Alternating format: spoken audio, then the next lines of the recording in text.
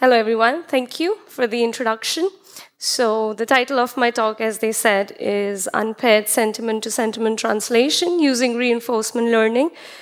So we will see what exactly is unpaired sentiment-to-sentiment translation is.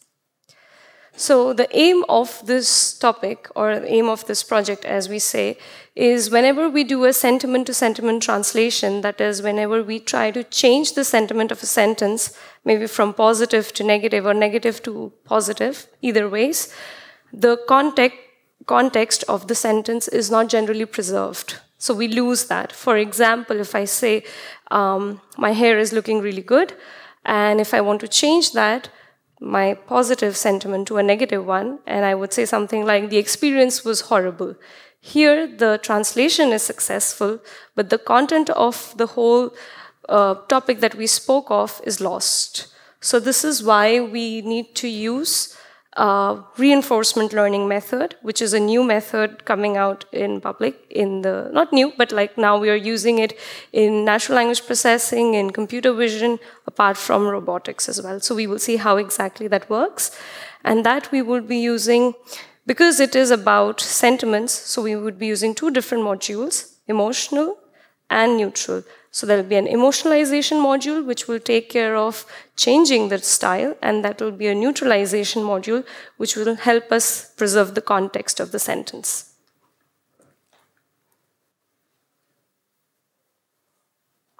Yeah, so this is like what I explained. So whenever we have like a sentence which is sentiment-based or which has an emotion, we call it a style. Style is emotion and sentiment both, can be a combination, can be multiple in one sentences. So the underlying sentence or the context of that sentence should not be changed whenever we perform a style transfer.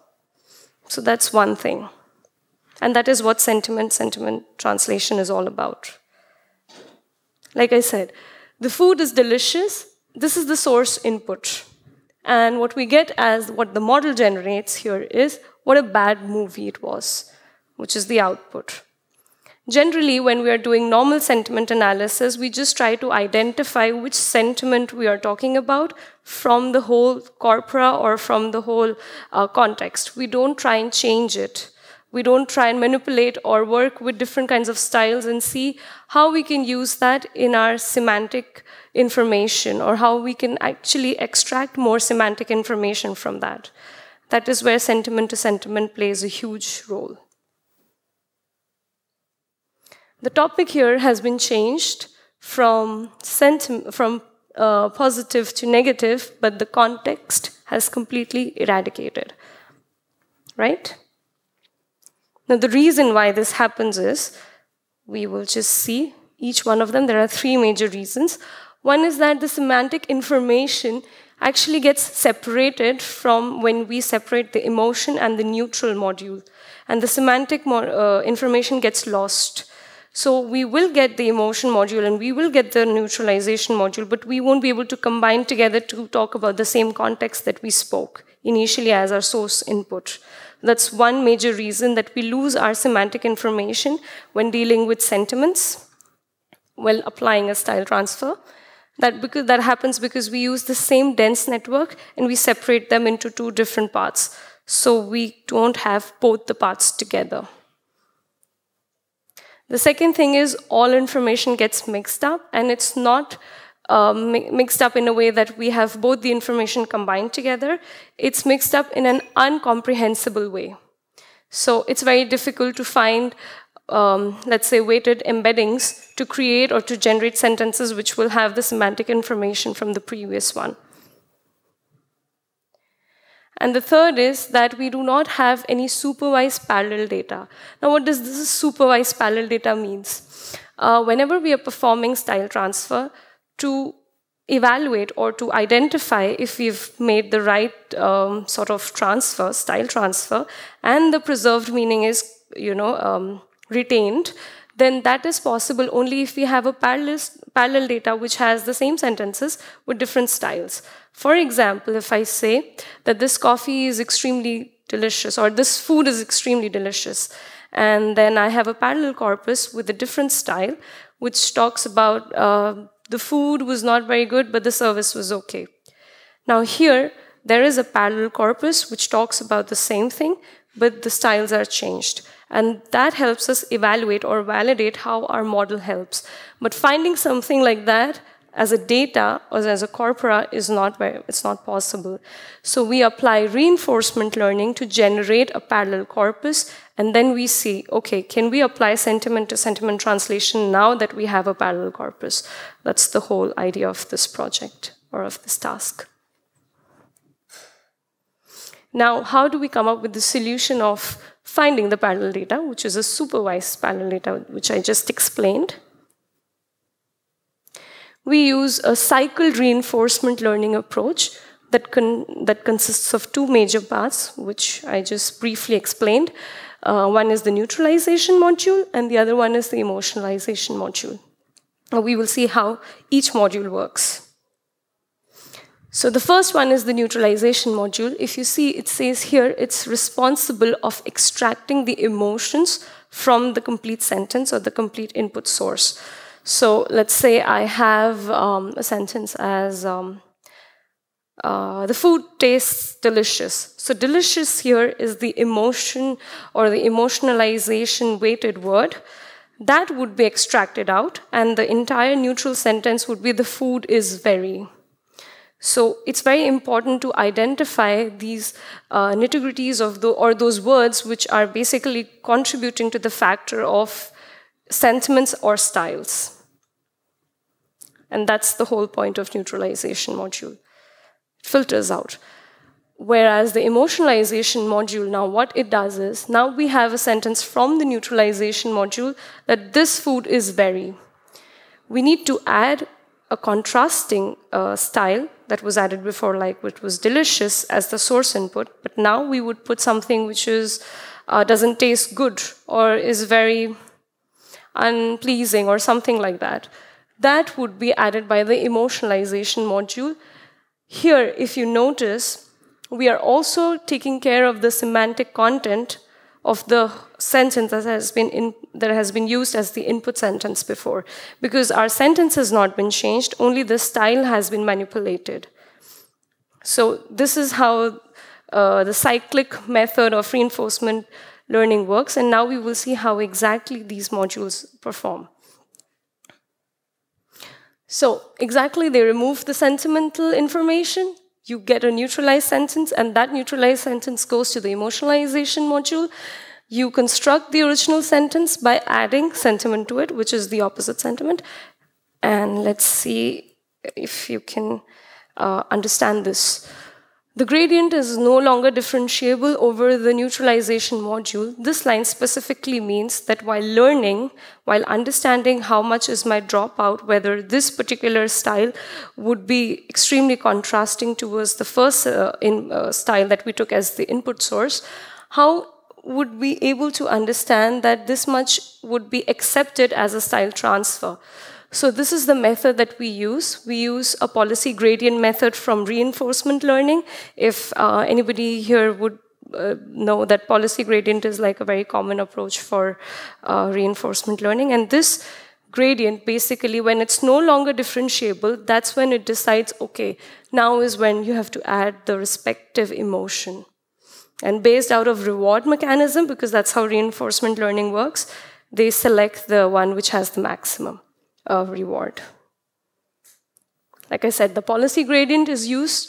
They use a reward mechanism, which helps you generate like the feedback, and that feedback basically helps you define the right emotion that you need to add so that the sentiment-to-sentiment translation can work, preserving the context of the sentence, because that is something that none of the models are able to do it till now.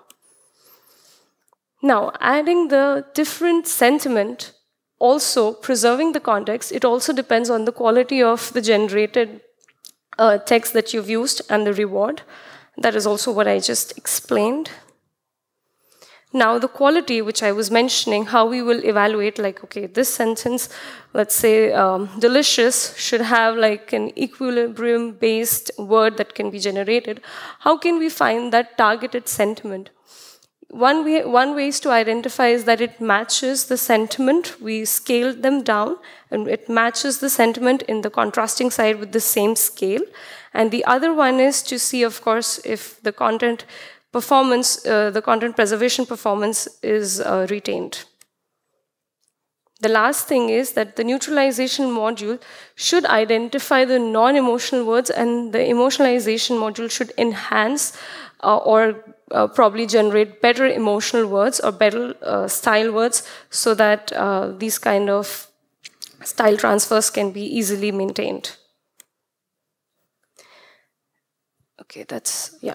So the contributions that were made is that, of course, there was this cycle reinforcement learning approach that was used with an unpaired data. So it had only one set of data which had only one single sentiment. With that, we generated a set of different corpora with the opposite style using reinforcement learning, and then those semi-supervised learned data, they were used to see if the style transformation was possible and the translation was preserving the original context also of the sentences that were used. And for this, generally, whenever we are doing a sentiment analysis or emotional analysis, or opinion mining, for example, all of them, they use reviews, and they have their respective sentiment labels. For example, let's say you are at a restaurant and you're ordering food, or you are at a restaurant and just eating food, for example. So there's always like sentiment analysis that has been done based on your feedback. And those feedback generally just explain how much you as a user were able to enjoy or were able to conduct with a set of, let's say, styles that you liked about it or you disliked about it. But there is no manipulation that can be done that, oh, maybe if we arrange our mechanism or we change our setup like this, the person would itself learn how to change the style. And that would help like a lot of industries in the sentiment analysis business, which is generally one of the most overpowering industry these days. Also, this approach tackles the bottleneck, which I also explained initially. There have been previous approaches that have used this, but unfortunately, they've not been able to preserve the context, and they have just tried to generate some random sentences which fail to keep the meaning of the whole context. And because of that, there hasn't been much work which can really take sentiment analysis as a topic really forward. Now, how does the experimental results show that the context was preserved? Let's dive into that. Now, this is how the whole structure looks like. So first, like I said, that this is the neutralization module. Now, of course, we need to understand that for the model to understand that this is the style, we have to use a self-attention-based pre-trained mechanism, which has basically learned to identify the styles. This helps you, the model to identify the styles which are present in the sentence as the input.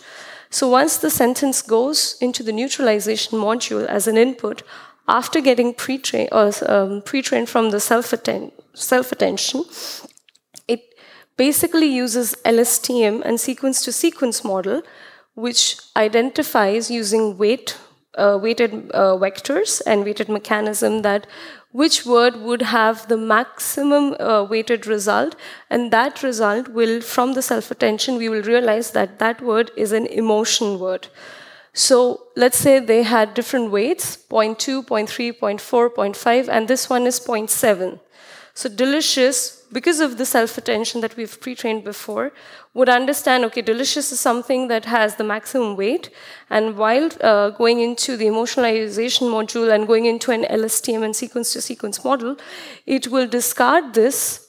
Here from the classifier, this would be discarded, and only the neutral words, the food is very, would go into the emotionalization module, which you can see here, and there is an asterisk on top because it's like a placeholder, you can imagine, which basically would help you identify the position and the word where the style transfer should take place. After this, once it has gone into the emotionalization module, there are basically two LSTM pipelines that you can see. One is the positive one, and one is the negative one. So the emotionalization module will basically generate both the emotions, the positive and the negative, because here we have a placeholder, sorry about that. Yeah, so they will generate both the sentences, and then there would be like a comparison done, how much overlapping is done with the input sentence that was given as the food is very delicious. Now, of course, there is like a direct overlap that you see between the positive sentences generated here in the emotionalization module and in the one in the neutralization module. So if there is like a direct overlap, the sentence is going to be discarded, and the other sentence would be picked up, so which is the negative one. That's why here, if you see, the delicious here overlaps to this delicious completely, and that's why this positive sentiment is discarded, and the module selects the one which is, or the other one, which is the negative one. And the sentence here is, the food is terrible and tasteless. And this is exactly what I explained, that it's just extracting non-emotional words, and that is being done using the self-attention method. Now, to see how exactly the rewards are found, this is a derived F1 score in the terms of confidence, sentiment confidence, and the Bloor score. I will just put both of them so that it's more, or maybe let me just explain this first. So if you see here, the sentiment confidence basically evaluates if you've achieved the targeted sentiment or not. Can maybe just read. If the generated sentence has matched the targeted sentiment that was expected. So first you generate a confidence score, and the other one is the Bloor score. The Bloor score basically helps you measure the content preservation. It is also used, very commonly used in translation, machine translation, for example, language translation, style translation, preservation of content, etc. And this work was done on two major food review datasets. One was the Yelp, and the other one was the Amazon food review. In the Yelp one, there were around 400,000 data points, where 10K were like for training, 3K for validation, and the rest was for testing. Similarly, for Amazon, it was 230K for training, 10K for validation, and the rest for 3K for testing. There have been, like I said, previous work about how does this model has outperformed and has become state-of-the-art. So there is a work which is called cross-alignment autoencoder, which was proposed, and this method is using the latent representation to perform the style transfer. And there was another one, which is the MDAL, which is the multi-decoder adversarial learning. So here, this method is using adversarial learning. Adversarial learning, maybe if you're aware of, let's say, GANs or diffusion probabilistic models, those models are based out of adversarial learning approaches. And the first one that I said are cross-alignment autoencoders. So they try and cross-align each word to see, they perform different kinds of alignments, which are very commonly seen in translation of one language to another, to see if they can preserve the content of the input sentence and see how well it is translated. Now let's see how does the evaluation model perform. The G-score here is the geometric mean between the confidence. ACC is the sentiment, the confidence, and Bloor score is the content preservation evaluation technique. So if you see, the cross-alignment method on top produces a very small content preservation result, 1.17, whereas the proposed model that I'm just talking about really outperforms, and it comes out to be 22.46 on the Yelp data. And also with MDAL, it's very similar. It has, it's also about 1.64, but overall, both the models have not been very good at preserving the context of the sentence. And that is what translation is all about. To also preserve the context, even if we are dealing with manipulation of the style. Again, with Amazon, you see there's like, again, a very big jump. Here, the sentiment targeted to achieve the targeted sentiment, I would say this model was comparable or not that great, but it was still, there was like the major difference was by, I would say, in the Yelp data, not in the Amazon one, because it's still comparable to the MDAL result that it got. But in G-score that you see here, the geometric mean, for both the models, it really outperformed, and it was able to preserve the context really well. There was also a human evaluation done to see how well is it performing, even if the models are not the results from the models are not that great in the previous two models. They also wanted to check if it's possible to see the human evaluation, and still if you can see that it's still performed much better by the two baselines that were proposed before. Now, since it's a very research-based question, sometimes people think, how can we use this in the industry? So one application is that we can use style transfer in neural machine translation.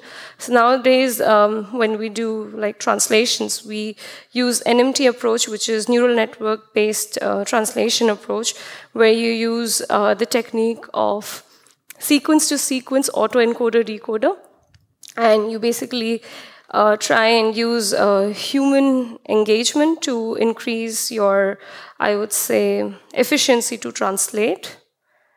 The second thing is text generation. So text generation includes emotion preferences of users, and that basically helps in the translation method to control the styles and to manipulate, or to maybe even like generate better forms of styles.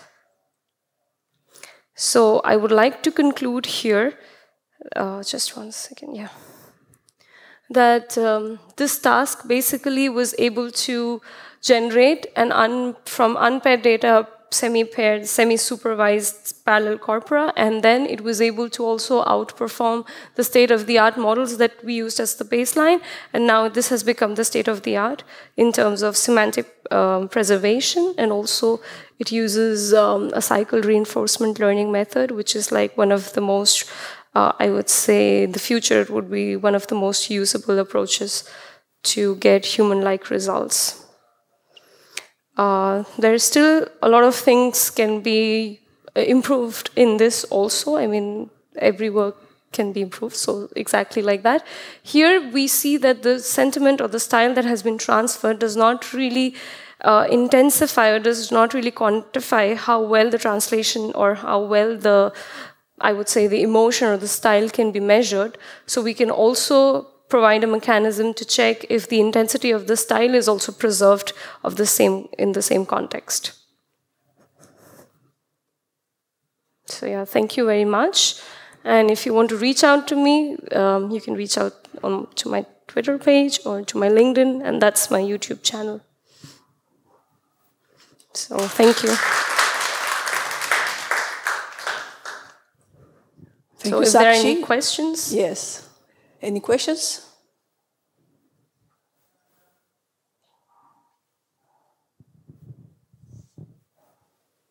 I guess you can also find Sakshi later on.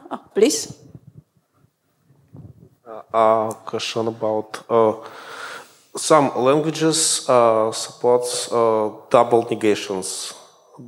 Did you try something with that? For example, if you have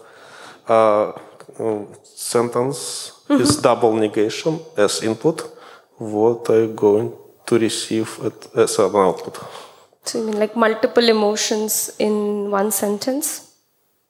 Yeah, but at the same time you have a sentence with double negation, not one negation, but double.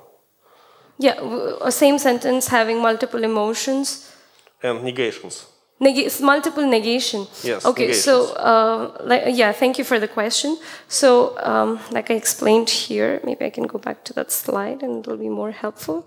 So the self-attention-based method which was used for sentiment classifier here that maybe you can see. So this classifier itself had learned how to include multiple negation, and also because if there will be two negation, it would be a positive sentence, right? So that was already, with this self-attention-based classifier method, it was already learned by the model. And so it was most likely that it would be in, maybe let's say, it's not really helpful to go to this place, or maybe like I'm not able to find the right sentence, or let's say there are like two negations which is just making the sentence look positive. So that all that edge cases were already considered in the self-attention based mechanism. And that's why with the reward-based system, initially maybe it will not perform well, because that's how reinforcement learning approach works like. With the policy that you use in the policy gradient algorithm, initially it will not perform well, but gradually with multiple learning steps, it will start understanding if how two multiple, or maybe not two, just multiple negations are there, or multiple emotions also are there. Then the classifier here, let's say there will be like two different emotions or two different sentiments. Then both the sentiments would have like two different placeholders, and the sentence would be generated accordingly. So yeah. Thanks. Thank you. Other questions?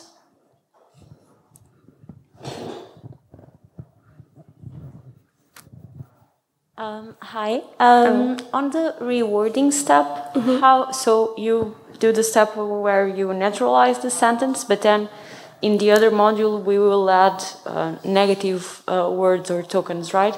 And so when does the model stop, or when do you decide that the modification was a good modification?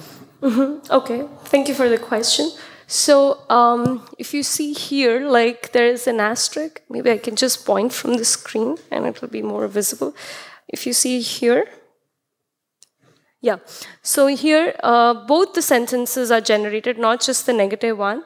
Both the sentences are generated, whether it's positive or negative as the input, we don't care about that.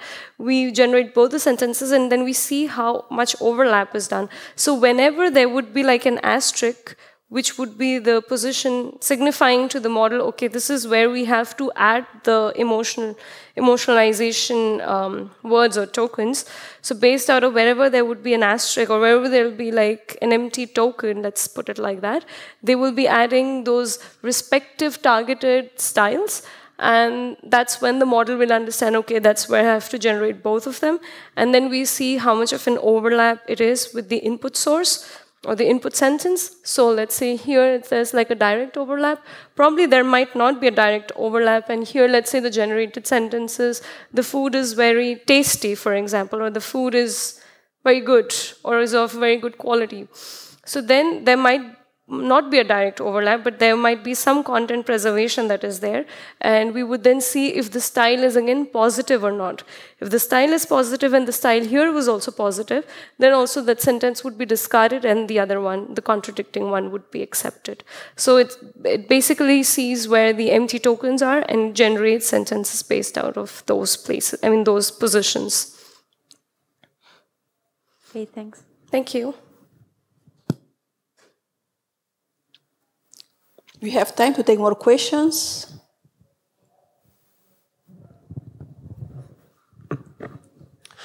Hi. Hello. So if there's any semantic content in the tokens you remove, is that lost? So for example, if here we have delicious, right? If that was actually like colorful, for example, right? Or, something like colorful, would the model produce the same output? Because it seems like from the diagram that it doesn't know that token was delicious, right, once it's removed. So it wouldn't be able to reconstruct like a bad version of colorful in this example. I think I partly understood the question, but I think what you mean is like if it is not delicious but colorful, right?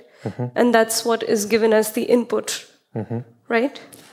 Yeah. So is it the case that... the word is maybe not clear, is what you mean to say. Well, really what my question is the emotionalization module predicting, so for the missing tokens for which it's predicting, right? Is it just doing that based on the context. So for example, here, is it just seeing the food is very, and it has no other information about that final token? Okay. So what the emotionalization module is doing is that it actually has to first find out or identify whether there is a style present or not.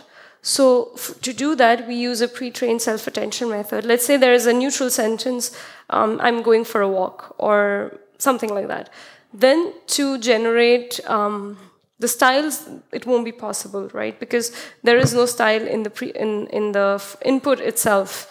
So to come to your point, if it's like the food is very colorful, that itself would be, maybe there might be both the sentences generated, but there can be a situation where the content preservation works fine, but the style generation does not work that great. Because for colorful, it can be like maybe the food is very dull or something like that.